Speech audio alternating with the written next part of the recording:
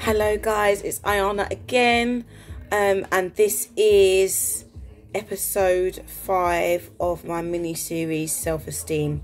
This episode is just about affirmations and positive praise, and I wanted to dedicate a whole episode for this for a couple of reasons. One, because of the importance of it, and two, it kind of follows up from the last 2 episodes in terms of tools that I've used. So it follows up from that, and challenges and blockages, where one of the things I'd kind of said was being selective with who you're around and who you share your energy with. Now, for me, I am very much someone that it's really interesting, as I kind of only listen to my own viewpoint, which is good for some things, as I've already kind of gone through, but quite bad in terms of building self-esteem, particularly when I've got my negative narrative for Patty in her place. So one of the things I did was ask some people nearest and dearest to me what they loved about me and what they loved about my character. Now, I wrote the message probably about a week before I sent it. I felt awful even asking. It made me uncomfortable. It made me feel a bit sick. And in a minute I sent it, I was like, oh my gosh, can I delete it? And you know, WhatsApp's got that whole now, delete for you, delete for everybody. And I just thought, no, sit with that feeling. The response was, I have to be honest, extremely overwhelming in a really good way, but I found it really difficult, and it made me cry a couple of times, mainly because I kind of thought, you've got all these people whose opinion you trust, which is why I asked them to do this in the first place, and they're saying all of these nice things, and there's still an element of doubt in your mind. But not only that, it's just like you feel so badly about yourself, but these people have said such beautiful things. So that was an eye-opener for me. And in this session, I'm actually going to read what they've said. Now, again, this is for me because I'm still very uncomfortable with all of this positive stuff. But it forces me to sit in that moment and to take on board what's been said. And I think it's nice to share, you know. There's nothing wrong. My palms are sweating and I actually feel a little bit sick. That's how mad it is. There's nothing wrong with people saying nice things about you, but it's still something I really struggle with. And I've got better at accepting compliments. Before I would just completely disregard them and just try and move on. Whereas now I am a little bit more like, I say thank you. I do still quickly try and change the subject though. So I have to hold that. I really have to hold that. But I'm going to read what people have said, and I'm going to put it out there, not only to thank them for the fact that they took the time to say such lovely and beautiful things about me, but also because I just appreciate what's been said. And I'm hoping that it will inspire you guys to ask someone to say nice things about you. And I'll talk about what this has done and what I've done with this stuff afterwards. So, right, we're going to start.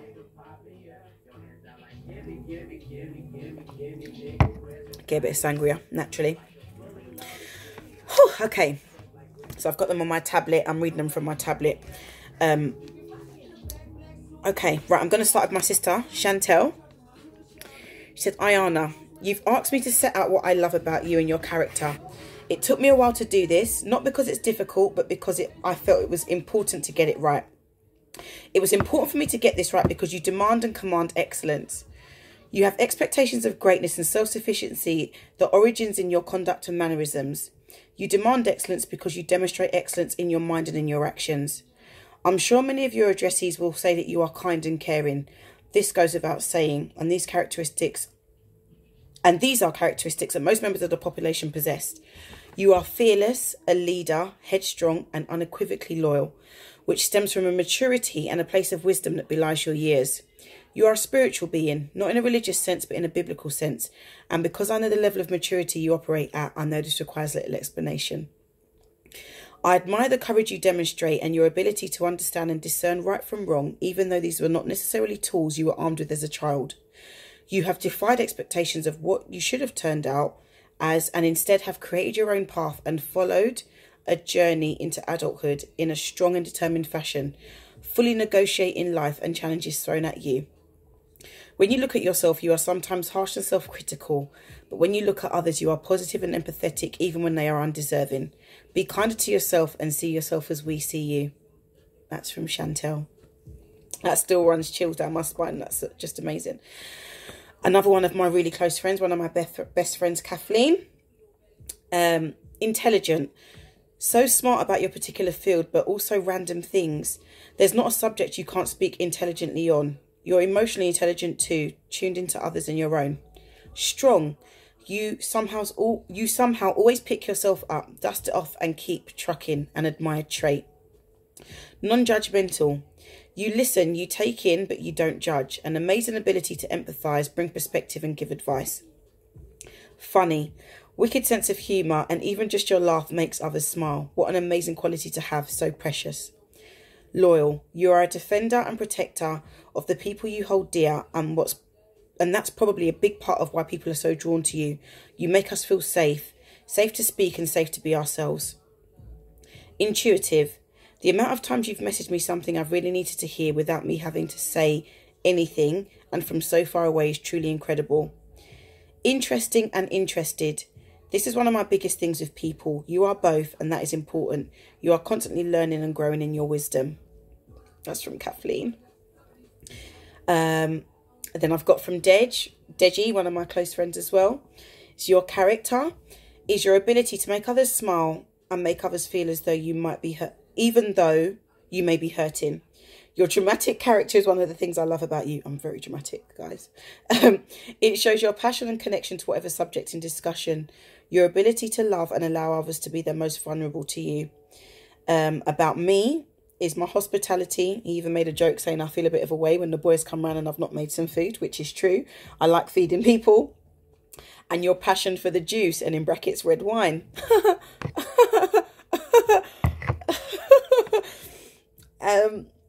The fact that you're a huge role model to your nieces and nephews, and the fact that you may take long to get over something, but the littlest thing will do the job. A friend of mine, Jess, who I went to university with, just did my degree with. One of the things that I loved with hers is that she was the first one to get back to me, and I literally mean within minutes. And I found it so overwhelming that she was able to just reel these off. And I mean, literally, I sent it, I think, at 17:36, and by 17:37, this was here. She said, well, that's easy. Your kindness, your generosity, your strength, your humour, your enthusiasm, the fact that you're 100% dependable, your courage, you're superb, mate. Jess, love you, Jess. Thanks for that. Another friend from uni, Eve. You are incredibly warm, direct and emotionally insightful, open-minded, non-judgmental, utterly your own person with your own unusual interests, genuine and a joy to be around. I've got another sister, Janine, who's the person that gave me the book I was speaking about earlier. She said, your confidence and your warmth, we can chat about anything. We have a raucous laugh or talk deeply. There's nothing I'm afraid to share with you. You fit in wherever you go and you take no shit or nonsense from people. You have inner and outer beauty and a great sense of style. Thank you. Jenny is amazing. Right, Jenny said, Ayana is a crossroad of adventure. She is where dreams, reality, strength and gentleness forge together. She listens and supports. She is intelligent and vivacious, with the most wondrous sense of humour.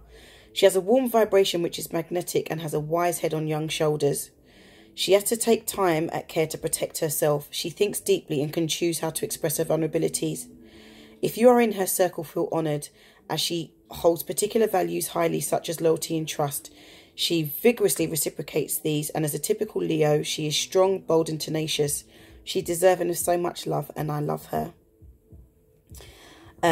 Amina is someone I went to college with.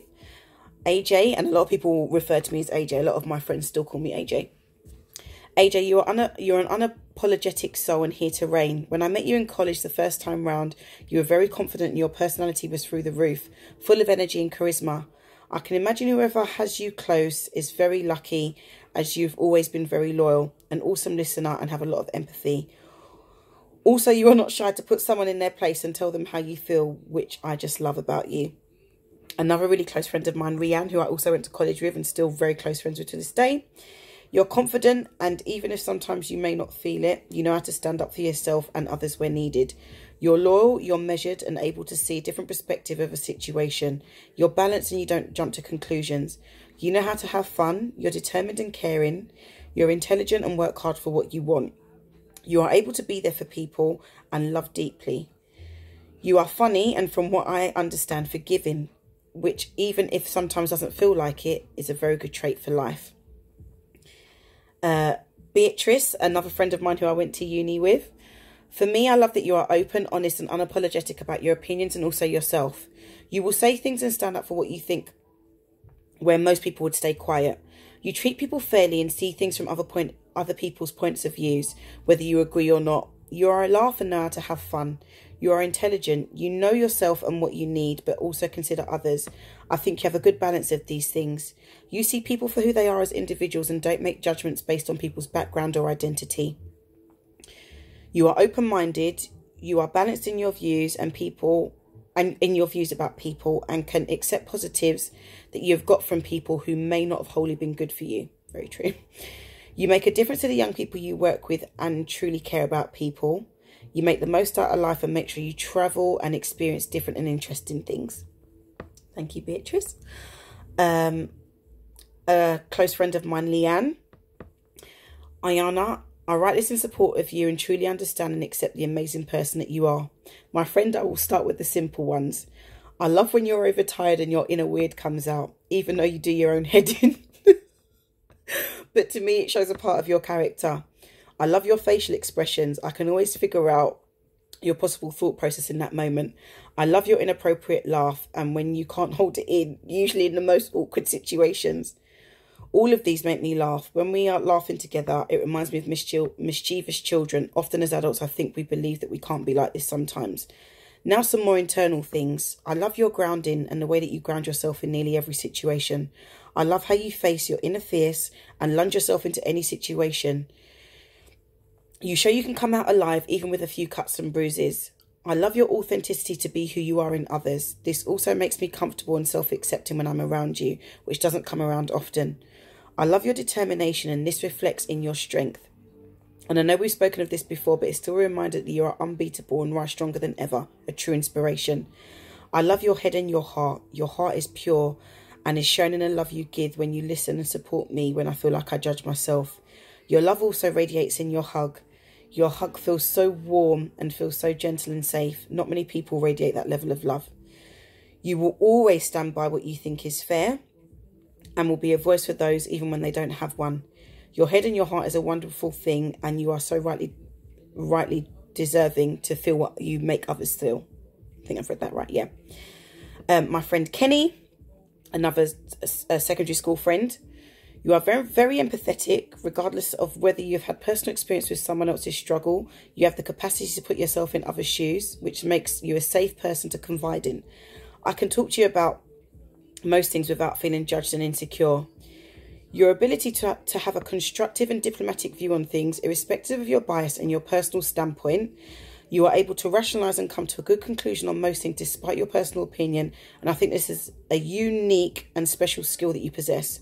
You are level-headed. Your character is very different from the norm, particularly as a female in this day and age. You rationalise and have an innate ability to look deeper and see beyond the surface.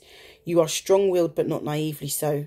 You take time to think about how you feel, and once you've made up your mind within yourself, there's no stopping you. You have the ability to cultivate, and for me, you epitomise what a woman is. That's probably one of the best compliments I've ever received in my life, by the way. I feel that whatever you take, you make it better. I think you are someone that if I gave a stack of money to you, you'd multiply it. If I gave you a child, you'd bring out a best of that child. If I gave you a house, you'd make it a home. I think these are associated with a woman and are the ideals of a woman. However, I don't feel that they are consistent and common with women in today's society, but I feel that they are with you. You are just someone who can hold their own. I feel that you are a safe space. I feel that I could put a lot on you and you just be able to handle it. And then last but by no means least, my best friend Bethany, my soulmate, my everything. Bethany said, "My beautiful soulmate, you are strong, worthy, independent and determined. Putting yourself through therapy isn't easy, but you have made a decision to put your mental well-being first, even if that means being uncomfortable. This is real emotional maturity and commitment to change. Your growth from this will set you up for a bright future as an even stronger woman than you already are. You are resilient and determined in everything that you do. You set your mind to something and you get the job done. You're a natural leader, able to take charge when you need to and always get the best outcome. You're one of the funniest people I've ever known. I love being around you. I'm happiest when I'm with you. I've never left your company feeling down. You uplift me even without knowing you're doing it. You don't even have to try. You are so unbelievably intelligent. You are literally able to achieve anything. You're basically Superwoman. The way you juggled uni, a home, and some form of social life is crazy. I'm so proud of you. You can't even imagine how special you are in every way. You're a trustworthy, reliable friend. You want the best for people around you, and you love deeply. I, for one, would be incomplete without you. I'm so happy you're dedicating this year to your mental health and emotional well-being. It can only bring good things. Love you always and forever. My best friend, my sister, my soulmate, Bethany. So those are the things that people had said about me, and it makes me emotional. I try my best not to cry through reading that. It also makes me uncomfortable that so many nice things were said, but I had to take the positives and put them together and kind of think about the fact that if I trust their opinion, and so many of them have got reoccurring themes of who I am and who I represent, excuse me, then there must be some truth in it. There has to be. And I have actually written those up. I've put them on my chest of drawers. They're some of the first things I see when I wake up. And before I go to sleep, I read them and I look at them. And I really try to soak them in. It's still uncomfortable for me now. And I did this 2 months ago. But I'm learning to accept it more. I'm learning to know that I'm loved more. I'm appreciated. And even if I can't trust myself and Patty gets in the way, I trust them.